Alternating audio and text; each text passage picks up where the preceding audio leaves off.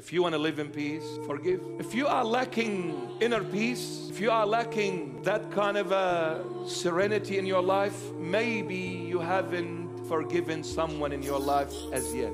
Maybe you haven't. Maybe you are assuming that you have forgiven them, but deep down you haven't let go. You know when you will realize you've let go of the one who hurt you the most? When you see them in front of your eyes and you're absolutely calm and collected as if nothing has happened ever. If you don't lose it, if you don't get upset, if you don't get offended, if you see them and you smile and you want to go and hug them and say hello to them and say God bless you, if you're not able to do that, you still haven't forgiven. And if you don't forgive, you will never find peace. This is God's word. Don't argue. If you wish to live in peace, forgive the one who has been a thorn in your life. Forgive.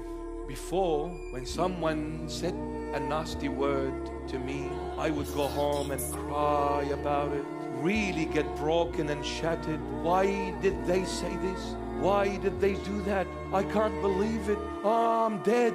I'm finished. This is one way of expressing my pain.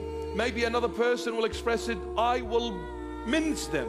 I'll never forgive them till the day I go to the grave. I will never, ever say hello to them, nor forgive them. They can go to hell as far as I'm concerned. Relax. You are still living in the flesh. You are still living in the world, for the world. You haven't realized who Jesus Christ of Nazareth is yet. The Lord hasn't truly touched you deep down because you haven't allowed Him to do so. He wants, but it is up to us if we let Him come into our life.